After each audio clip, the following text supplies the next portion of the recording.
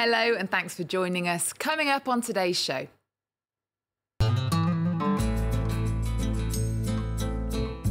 Food for art. The Spanish artist's favourite foods and restaurants sizzle at a new show. I go along to Barcelona's Picasso Museum.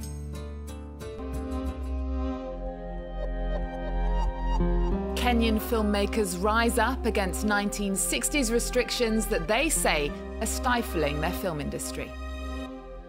Love in Paris is 10 times stronger than anywhere else. And from best-selling French novel to Hollywood film, the extraordinary journey of the fakir.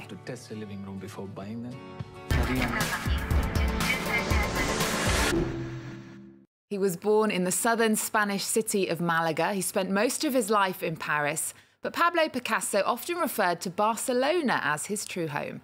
The city's Picasso Museum houses the most important collection of his early work in the world. I went along to Barcelona to visit a new exhibition exploring the artist's relationship with food.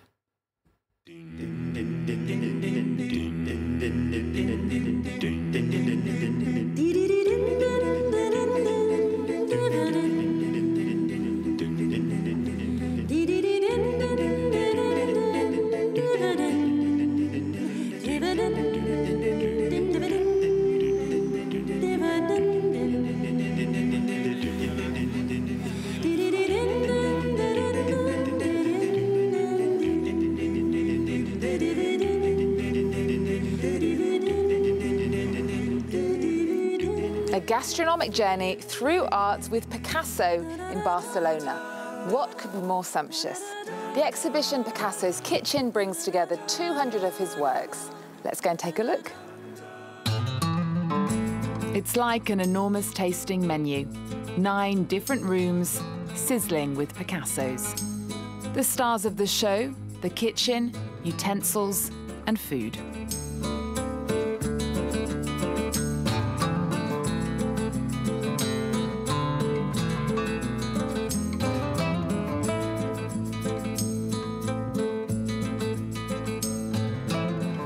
Picasso, from the time of his studies until the end of his life, painted in the Spanish tradition, still life with fruit and vegetables. He painted the kitchen space, which to him was like an artist's workshop. A bottle of wine, a colander in the place of a woman's head, and a roast chicken. Everyday objects depicted by Picasso as disfigured art in his Cubist style.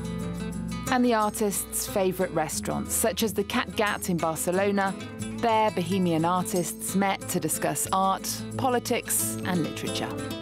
He'd have lunch and dine with his friends who are poets and painters from Spain and France, such as Paul Éluard, Michel Leiris, Jean Junier and lots of others at the restaurant called the Catalan. And often he didn't pay his bill, did he? It was part of the Picasso myth. There's a legend that Picasso's signature is worth much more than a restaurant bill. Whether this is true or not, either way, the legend is rather nice.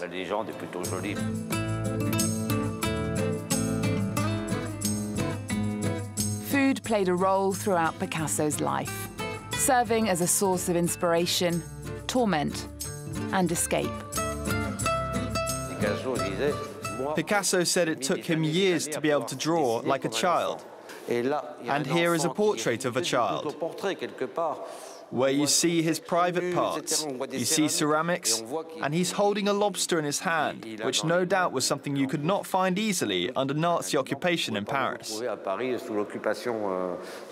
Picasso was very passionate about ceramics. He reinvented it.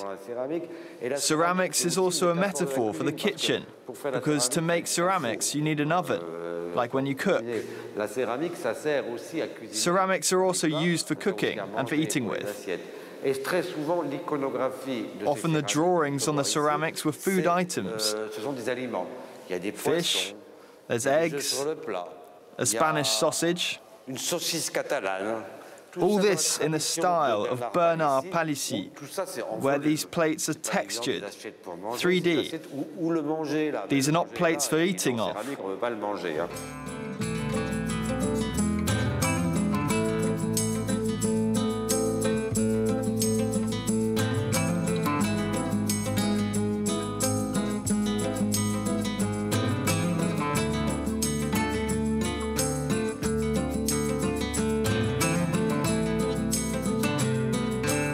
exhibition, Picasso's Kitchen, is on until the end of September. Art and food, a very appetizing combination for any visit to Barcelona. Next, Kenyan filmmakers are urging authorities to revamp a 1960s law that they say is stifling their resurgent industry. Directors and producers poured onto social media this week to protest after the regulator printed adverts in newspapers reminding them of the need to pay for a licence or face jail. It comes after the lesbian love story Rafiki was banned in the country just before it premiered at the Cannes Film Festival. Shona Bhattacharya reports. Kenyan critics are praising this R-rated romantic comedy, calling it funny, sharp, and innovative. But for directors, innovating is no easy feat. In Kenya, movies must go through the Film Classification Board.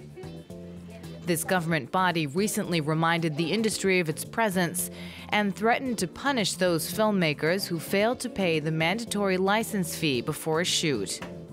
A rule dating back more than half a century and that the director of Disconnect says is out of date. You know, that young upcoming kid wants to make a film with his phone. Let him be free to go shoot even in the city, you know. Let them have the liberty to film their own country, not charging them or restricting them. He's not the only industry actor accusing the government of limiting freedom of expression.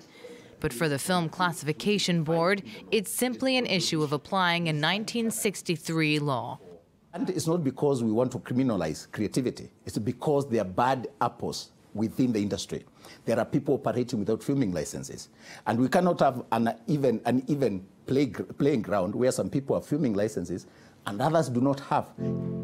The timing of the board's reminder comes weeks after it banned a film called Rafiki.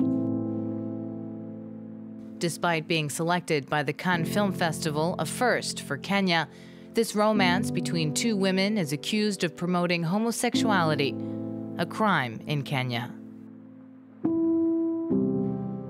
The film's director is disappointed. Still, in an interview with France 24, she's hopeful for her country's future. Because we truly believe that we have a strong constitution that allows us the freedom of expression. And although our constitution is very, very young, it's only 8 years old, we do have rights to express ourselves, and we fully believe in our constitutional rights as artists.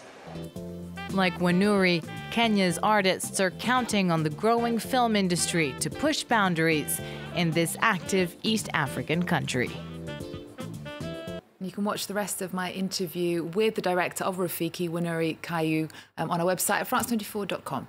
Next, inspired by the 2015 best-selling French novel that sold in 36 countries across the globe, The Extraordinary Journey of the Fakir has been turned into an English-language film. The comedy adventure is directed by Ken Scott and stars Bollywood favourite Dhanush and French actress Bérénice Bejo. Catalina Marchand de Abreu reports.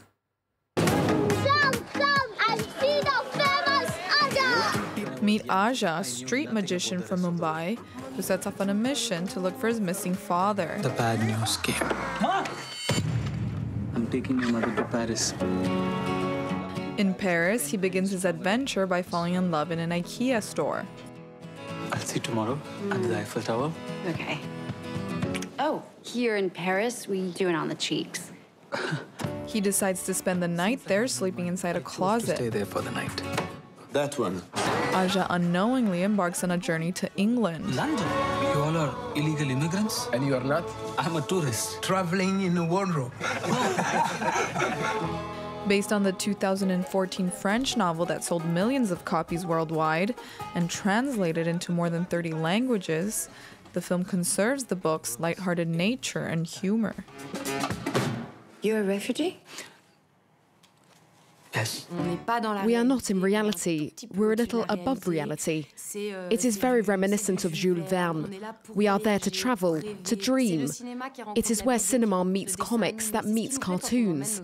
That's what we like when we take our children to see animated films. A French producer, a Canadian director, and an international cast. The film portrays the struggles of immigrants. The author of the book drew his inspiration from his previous job as an immigration officer. I worked as an officer dismantling illegal immigration mafias, so I saw immigrants all day and would tell myself that if I was born in one of these countries under these circumstances, I might have done the same thing. It is really a humanist outlook on immigrants. Dhanush, the Indian actor who agreed to go on this adventure, is a huge star in his country. This is his first international film, bringing in his Bollywood moves to Europe, hoping that Fakir's strange journey will reach a wider global audience. We began this show at the Picasso Museum in Barcelona, and we're going to end at the Picasso Museum in Paris. It's paying tribute to one of the artist's best-known masterpieces, Guernica. The exhibition proposes a lesson on the history of the anti-Franco, anti-fascist and pacifist symbol. It's on until the end of July.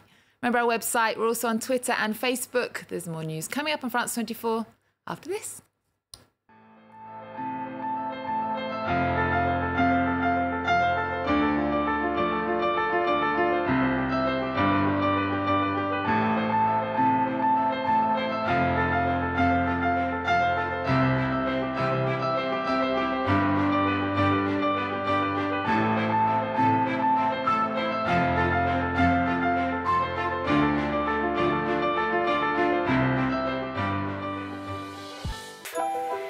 You Are Here, your programme spotlighting French heritage.